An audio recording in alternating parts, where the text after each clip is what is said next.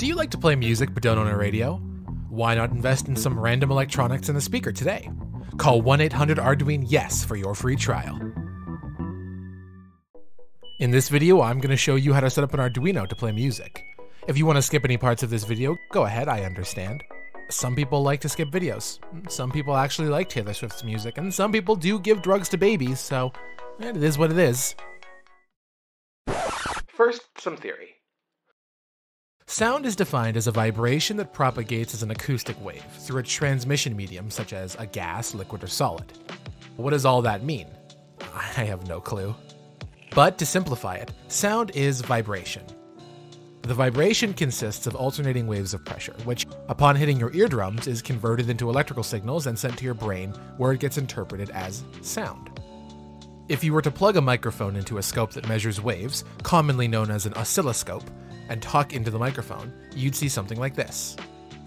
You can think of it as a representation of the waves or vibration of the sound the microphone sees, converted into alternating electrical current, or AC. If you take this AC current and run it through a speaker, the speaker will turn the electrical signal back into alternating sound waves, allowing you to hear the sound with your ears. The shape of these waves, as seen on an oscilloscope, is usually in the form of what's called a sine wave, due to the smooth oscillations between peaks. A musical note is made by vibrating the air, for example by playing an instrument at a fixed frequency. When I play this note, the string vibrates 440 times per second, or at 440 hertz, making the note A4.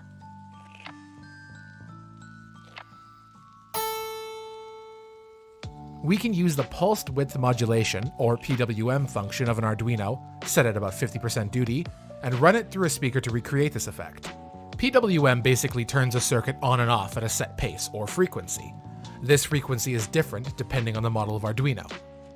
This is called a square wave as opposed to a sine wave, because of the sudden and instantaneous transitions between peaks. Again, I have no idea what that means, I just read stuff on the internet. Part 2 is setting up the hardware. First, let's unbox these electronic things I ordered off of Amazon. I got an Arduino Nano, only because it was cheap. The disadvantage is that I'm limited to how complex of songs I can play. These instructions will still work for the pricier boards, with some modification, but now it's time to bust out the soldering iron.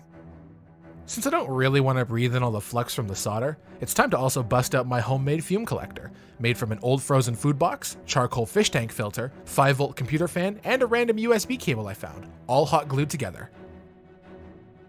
Now I'll hook up the Arduino to my computer to copy code onto it. Then let's hook up my bench power supply, which is just an old PC power supply from the 90s, hot glued to an old Mandarin orange box. I'll attach this yellow wire, which is 12 volt out, to the positive side of the Arduino, and black to ground. Positive is the pin labeled VIN, or voltage in, on most Arduino boards, and ground is any pin labeled G and D. Let's plug it in and give it a test.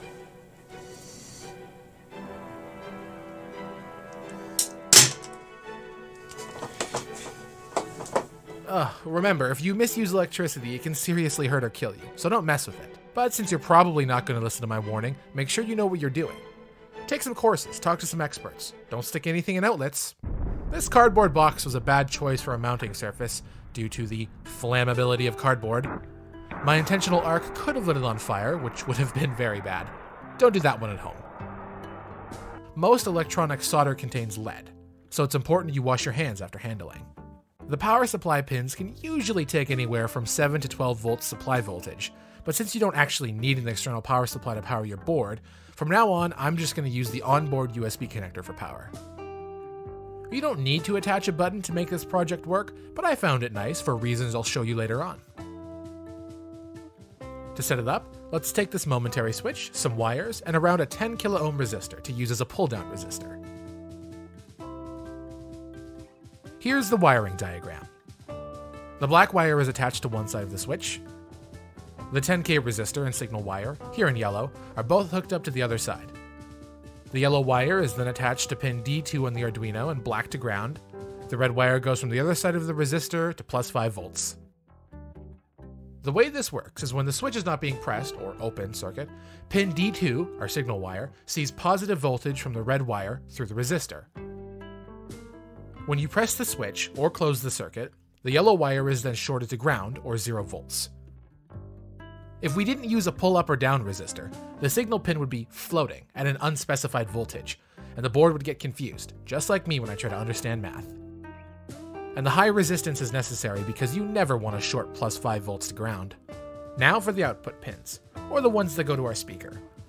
Which pins and how many you can use depends on what model of Arduino you have. For example, the Nano and Uno both have 3 internal timers, so I can use 3 pins for music output. Whereas the Mega boards should be able to use 6 pins for more complex music. As for which pins you can use any of the digital pins denoted by D and a number, but for now, let's just stick with D10, D11, and D12. Let's put resistors into each of the slots and solder them together, attached to a speaker wire. According to the documentation, you can use basically any value of resistor, but I found the 100 ohm ones work fine, mostly because I had them sitting around. If you feel spicy, don't use resistors at all and see what you can blow up. The speaker wire now goes to the speaker and another wire back to ground on our board. Part 3, the programming. These instructions are for Windows 10. If you have a Linux machine, you probably don't need my help, but the steps are similar. And if you have a Mac, sell it and buy a PC, don't at me. If you don't have the Arduino IDE installed, go install it and run some test code. There are plenty of tutorials online, so I don't really feel like I need to make another one. To test sound output, let's first create a new sketch. At the very top, I'll put int_speaker_pin equals 10. This is just to tell our program where the speaker is. Next, inside the setup function, let's put pin mode, and in parentheses, write speaker_pin, output, which tells the Arduino that we want to output a signal on that pin. Then, inside the loop function, we can use analog write on our speaker pin, set at 50% duty or integer value of 127. If we save sketch and upload, our Arduino will start making this noise. And the only way to stop it is to unplug the USB connector. This is no good, so let's add the buttons functionality. I'm going to add 2 new variables called button_pin and button_state. Button pin will be set to the pin we have our bottom on, in this case pin 2, and button state will be set to 0. Then, to initialize pin 2 as input, we just add 1 line to setup, as you see on screen. Inside our main looping function, let's add button state equals digital read button pin to read what state the button is in, pressed or unpressed, which is different from unimpressed. If button state is equal to the value low, our button is pressed, so let's output on our speaker pin, and vice versa. Finally, let's add a small delay so we aren't constantly checking our button state. And now we test. Hooray! Hooray! The frequency or rate of vibration can be checked with this code I found online. After modifying our code slightly, the speaker outputs this tone. Now we just need a list of tones and what frequency corresponds to each note. Thankfully, we don't have to manually input each note we want to play. Using PlayTune, it's easy to play tunes on an Arduino. Create a folder called PlayTune in your Arduino's library folder, found within the directory where you installed the IDE. For example, on my computer, the library is at C drive, program files x86, Arduino. Download the zip file, linked in the description, and copy the files playtune.cpp and playtune.h to your newly created folder. Now we can simply take the example code found in our zip folder and copy into a brand new sketch. After uploading, the Arduino will start playing the example song, which is cool and all, but again, the only way to make it stop is to unplug the Arduino.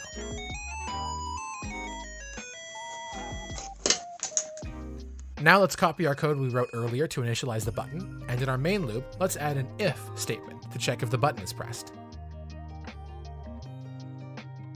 Once again, if button state equals low, start playing, and it will automatically stop when it reaches the end, or if you unplug the board. Part 4, adding your own MIDI files. When you feel ready to add your own music, download MIDI tones from the link in the description.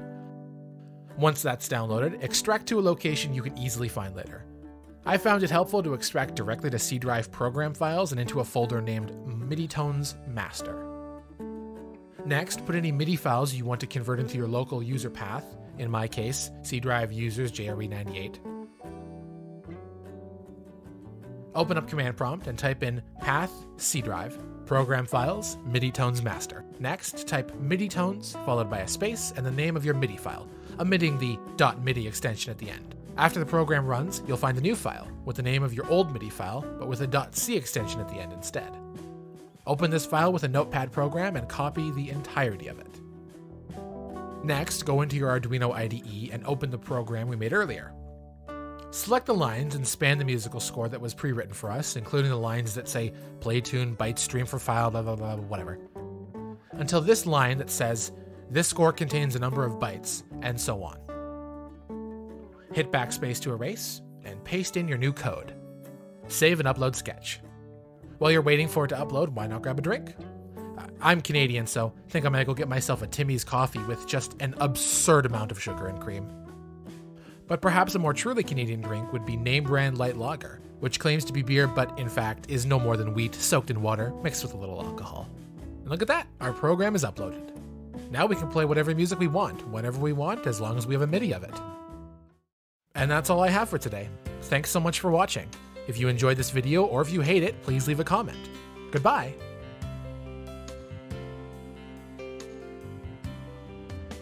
Yo, drinking Easter egg.